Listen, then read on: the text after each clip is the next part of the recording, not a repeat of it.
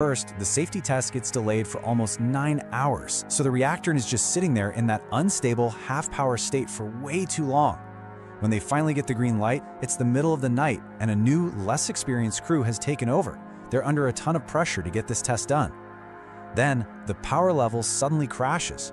This happens because of something called Xenon Poisoning.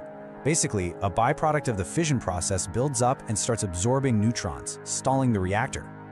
To fight this and get the power back up, the operators make a terrible decision, one that broke all the rules. They pulled out almost every single control rod, leaving the reactor with practically no brakes at all. So let's just pause here and take stock of the situation. Right before the explosion, this reactor was in the most dangerous condition you could possibly imagine. It was running at a dangerously low power level where its physics were known to be unstable. Its automatic safety systems had been turned off for the test, and its brakes, the control rods, had been almost completely removed from the core. It was a loaded weapon with the safety off, just waiting for a trigger. The stage was set, the physics of the machine, the human errors